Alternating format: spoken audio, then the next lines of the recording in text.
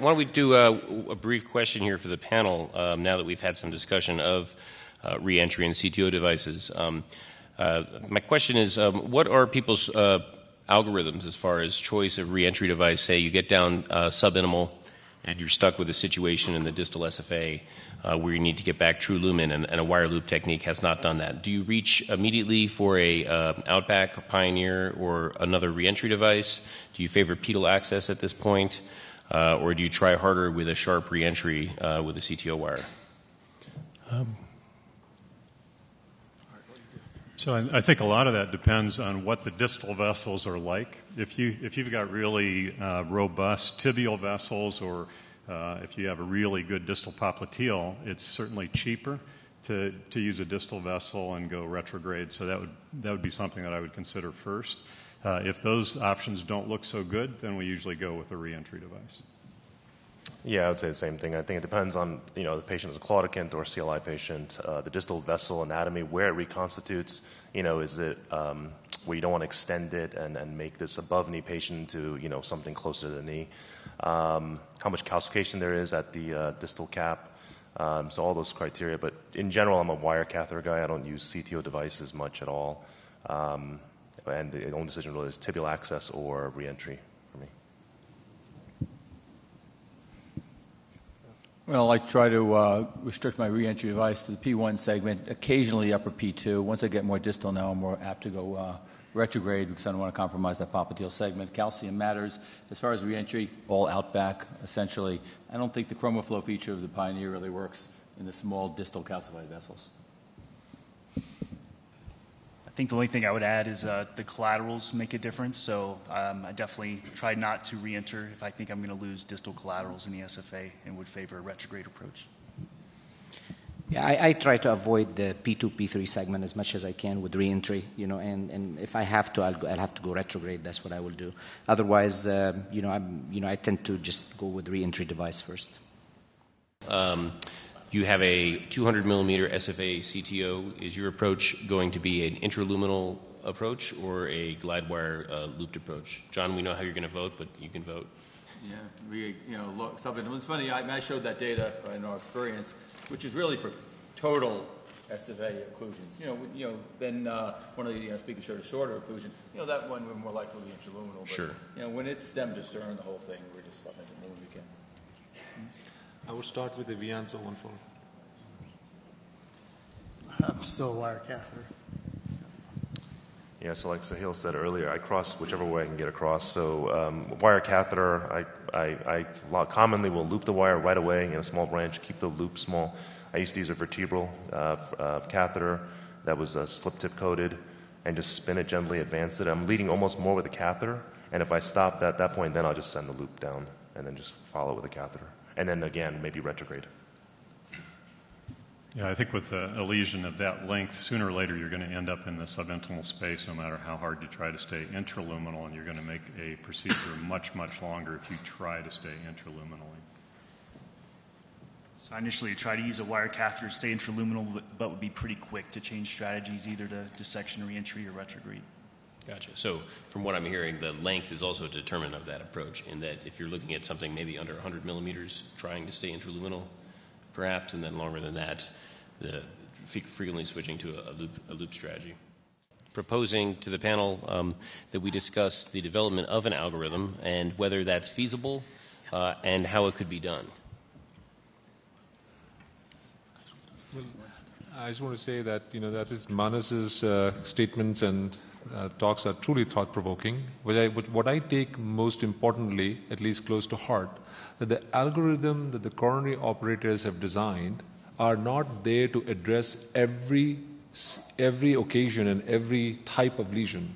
They have been designed so that the adoption of CTO algorithms and CTO-based interventions becomes more widespread. I think the first thing we need to think about, at least in the periphery, is how to make more people engage and what is a simple, straightforward approach that they can take step by step to get to a certain point, not necessarily in the same algorithm try to eliminate them on each and every subtypes of lesions and complications. So, John?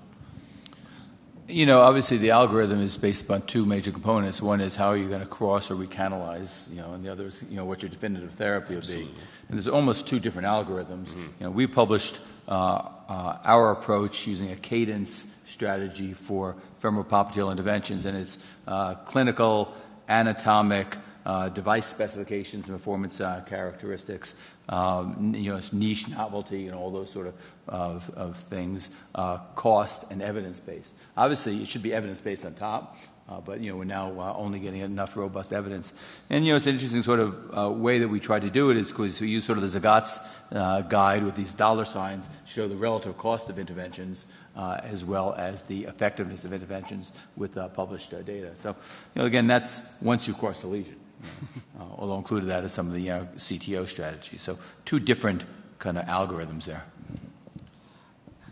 I'm just going to piggyback on John's comment. I think there are two discrete algorithms. One is getting across, and the other is the therapy. And for both of them, we have a Chinese food menu of options, column A, B, and C, in terms of what we can choose to cross, and we've talked a lot about that today. But the therapy part is also critically important.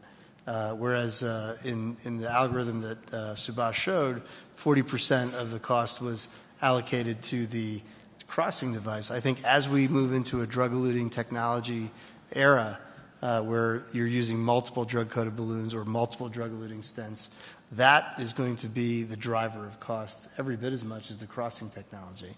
So I think that it would be great to have an algorithmic approach for crossing. I obviously threw that up as a softball because I knew that Subhash and Manas and others were going to talk about it.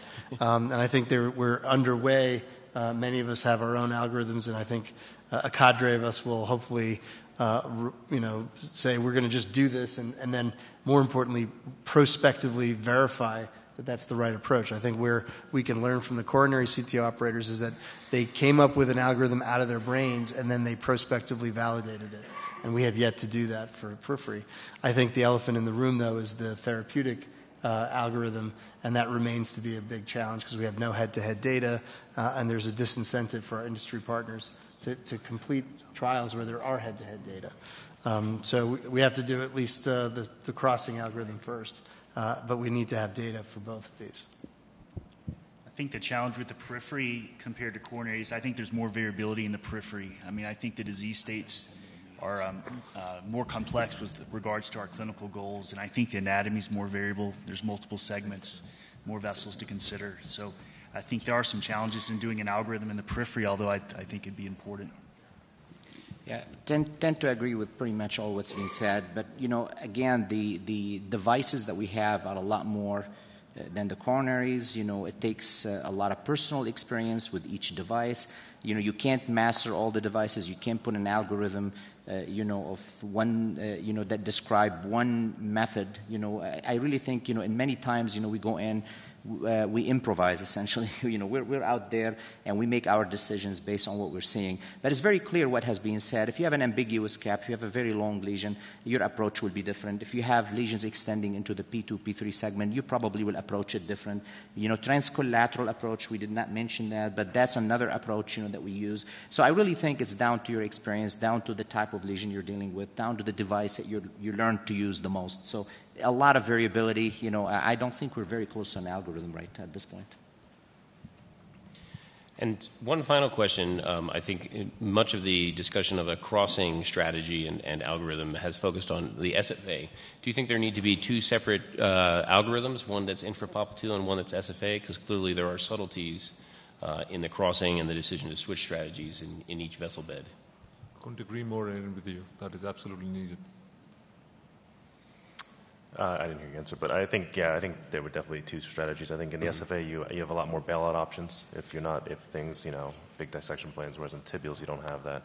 On the previous question, I would just say I think we're a lot closer to a crossing algorithm than we are to a sort of a therapeutic strategy algorithm, with that.